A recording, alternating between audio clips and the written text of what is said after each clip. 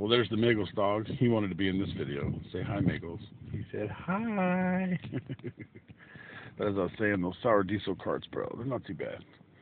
Damn interesting. Cheap, 15 bucks. Can't beat it. And see, what I was going to tell you is that there was actually some really good prices on flour.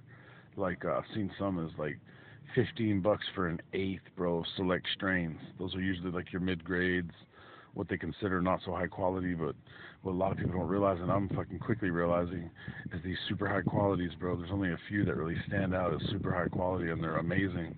The rest are going to be in the concentrates, e-carts and edibles, and drinkables, and the drops, all that kind of stuff.